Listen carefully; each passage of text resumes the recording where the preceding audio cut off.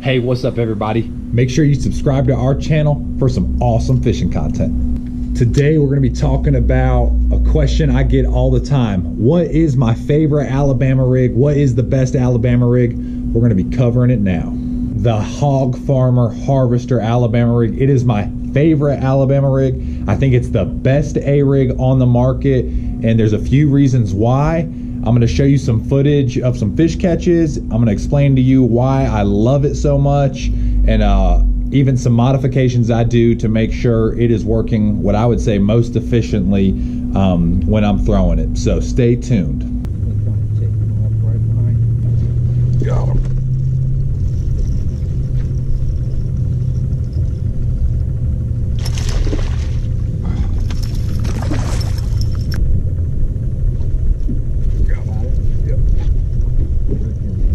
Cast with the A-ring, 2 fish.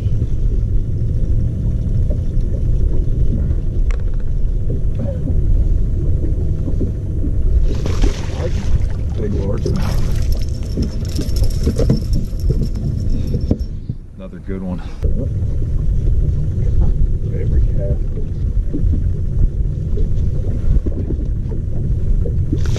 Largemouth, let's go. 3 casts in a row.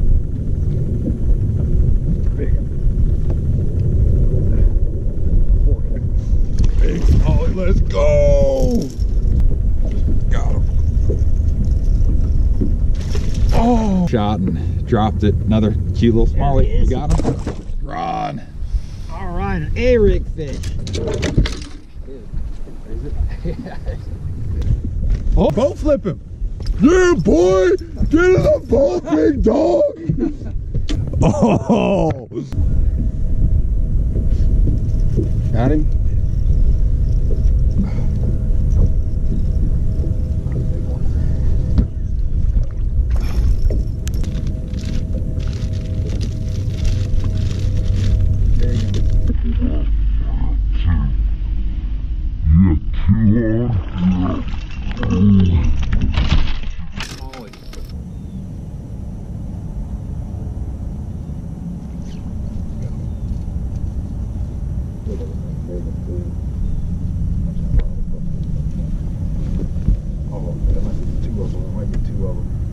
Oh, damn, it's a big ass.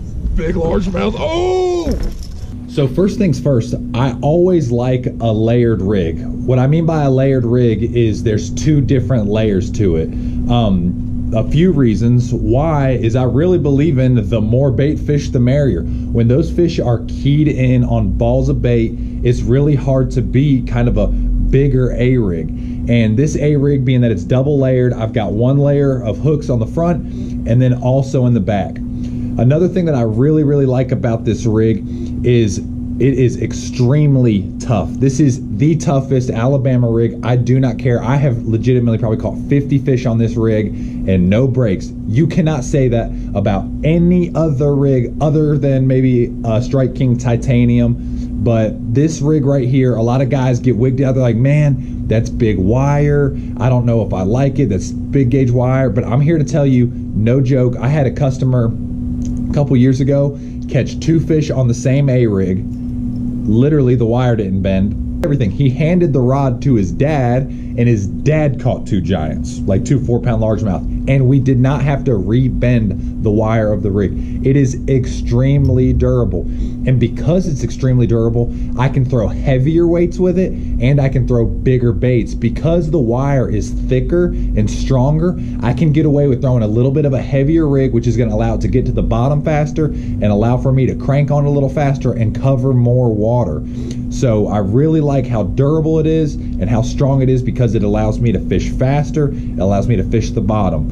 So I also like too just the placement of the lures. When you bend out the wire, they almost always grab the bottom middle one, and if not, they almost always grab the back, period. But what's really unique is you have your front ones, which sometimes I make teasers, sometimes I make them live.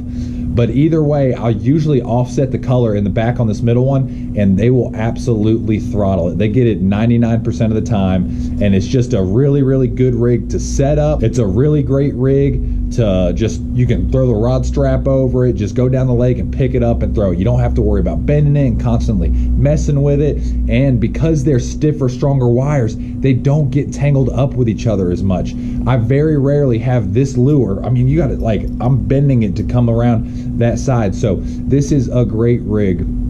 One of my favorites, durable, catches them. It's awesome. This rig is rocking and rolling, ready to throw. Literally caught fish on it yesterday. And some of you may be noticing this wire that I have. It comes, the Hog Farmer Harvester rig comes with that little tie right there that most people tie to. But when I'm throwing them, I always add this little piece of wire. So today I'm going to be rigging up a Hog Farmer Harvester exactly how I like it and exactly how I throw it. And these are available at Dream Catchers Fishing Supply. So you can call us at 828-354-0250 to order. I can rig up the whole thing and send them out. But I'm going to modify it, show you exactly how I rig it up. All right, so first things first, the reason why I tie this wire is, I would argue, besides getting hung on the bottom, the majority of guys who are throwing A-rigs lose their A-rig casting it off. Now, when they're casting their A-rig off, it snaps and they're like, dang, how'd that happen? Well, what'll happen is when you tie directly to the head of the A-rig, what happens is that line will get caught around the hooks. It'll get caught around the head. Sometimes the line will swing up under the arms and end up pinching. So when you're throwing that A-rig, it snaps off, because what happens is there's little micro burrs along your fluorocarbon, and even on braided line, that hook constantly getting wrapped around it is just adding little micro frays, and then it builds up enough pressure where you cast it and snap it off. So I like adding this little wire right here. It doesn't bend past the first layer of hooks. And then also, if by some crazy thing it does, check this out, it only goes high enough to where the hook will catch the wire. The hook will not grab the line. So my line stays absolutely sleek and free throughout the longevity of the process. So I just took the Hog Farmer Harvester out of its package. You're gonna need some tooth-proof wire. I'll be honest, I don't know what poundage it is. I think it's probably 80 to 150 pounds, but it's a little bit thinner than the wire diameter on the rig. You're gonna need a barrel tying tool, which is one of these. Something to cut the wire with, which is somewhere. Oh, boom, the other A-rig was hiding it. So I'm gonna show you guys how I make that wire, how I rig it up, everything pretty simple. So first things first, I'm gonna take the wire and get about an 8-inch piece of it. Just cut it with the pliers. So just like that. I'm gonna feed it through the line tie, and then I'm going to make a real hard bend right there, just like that. All right, so key right now is taking the pliers and bending it even tighter right around that deal. So then I'll hold where the swivel is in the A-rig and bend that wire down even more. So you can tell that wire is now really, really tight on there. So then next, I take my barrel tying tool, I put the piece of wire through that, and then it has two little teeth, and those will twist around and create the tie. So hold the plier, I'll hold that swivel, and then now I'm twisting that deal around to make this a real tight tie. All right, so I twisted it around a few times. It's not the cleanest, it doesn't have to be, right? So then I take this tag end here, and what I'll do is I'll actually make like a micro, I won't cut all the way through it, but I'll press on it kind of hard. And then what I'll do is I'll bend this wire back down, and then now I twist the wire just like that. And now it's a nice clean break. It's not very sharp, so it won't really burr anything up. But I'll show you what I do. I take a lighter and hot glue, and I'll actually put hot glue on it to make sure it's facing straight. So, right, next thing, I've got to create the same kind of bend up here on the top, and this is where an O-ring will go. So I'll take it and bend it around the pliers, just like this. So now I made a nice clean circle, a nice loop, like that. And then same deal, I'll put this to the top of the barrel tying tool, hold that up there, and then I'm twisting that around.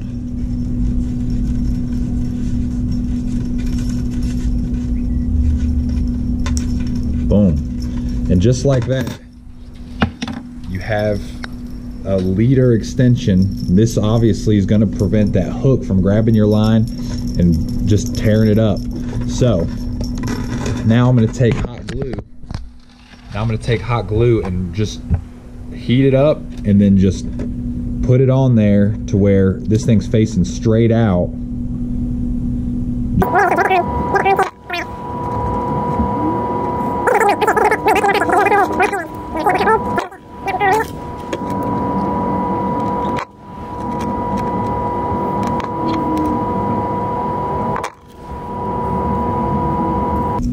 So boom, right there. After I've melted the hot glue on it, you can see it's almost dry, and I'm just gonna hold it there just for a little bit longer, make sure it's all the way dry. All right, so you can tell that wire now is pretty stiff. It's gonna always stay up, so I'm gonna start bending out these wires to make sure they're good. I'm gonna bend the top ones at about a 45-degree angle. You know, if you can imagine a 90-degree angle coming up like this and out, you know, so gonna try to bend that at about a 45-degree angle, straight out,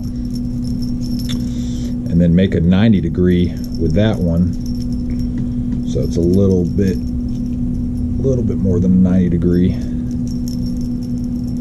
But that's the thing, I mean, it takes a lot to bend these wires, and that's why I love this rig. It is just such a strong rig. Now I'm going to make this one, I'm going to bend it in line to try to make a straight line with that guy. And then I got one more, and I'll make it a straight line with this one. So there you go, just like that. That front layer, you can see this wire is staying out, and when you tie your line to it, it'll keep the line off of the hooks. It's going to save you so much money doing that. But that little tiny piece of hot glue right there just makes it solid enough, and you know, this one works the same way. So with this last one, there's 3 arms. All right, I'm going to take the left one, it's facing you, and bend it out this way, and then I'm going to take the middle one, bend it straight down where it's going to go almost symmetrically in between these guys, and then the right one and bend it out that way, obviously. So take this one, bend it out like that. This one, bend it like so, and then take this last one and bend it straight down. So you can see right there, everything's pretty symmetrical. That right there is just a killer money rig. And we're gonna dial it in with some Keitech 3.3s on some fancy 1/16 ounce heads. The thing with these harvesters is heavy duty. It comes with a heavy duty swivel, the arms are heavy duty blades, the little snaps are heavy duty. I mean, everything about this A-rig is Mac Daddy, and that's why, I mean, chasing big bass in the mountains of western North Carolina, North Georgia, and upstate South Carolina, we've got some big smallies, we've got some big spots, and I've just noticed other A-rigs just don't stand the test of time. And then a lot of guys are like, oh, well, that's so expensive for an A-rig. Well, here's the deal. I've literally caught 50 fish on that thing, maybe even more than that. I've had it, I mean, I've literally had it since last spring. So, I mean, you know, it's winter time now. I don't foresee me losing it. Of course, you know, here in the next video, I'll probably snap off on like a 6 or 7 pounder, and you'll be like, oh, you lost it. But the stuff's durable. It lasts. You know, you're gonna buy a Flash Mob Junior, you're gonna buy a Shane's, and I like the Shane's. It reels real easy through the water, but just not durable. So everything with this bait right here is durability. This bait is the epitome of what it means to have strong, tough equipment, and this is just big time right here. Some local guys out of Tennessee. It's actually a husband and wife, the Henry family. Fancy heads, man, they're so good. This is 1/16 ounce. I like it. It's got a textured powder coat on it, so it really grips those Kytex good, and a little 2/0 hook.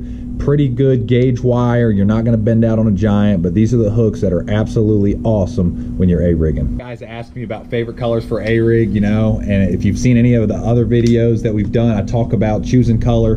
For me, it's about light penetration. Is it light outside, like sunny, clear, or is it cloudy, or maybe in between? You know, I mix and match, just being 100% on. I've got 3 different colors. I've got a rainbow shad, I've got alewife, and a pro blue pearl.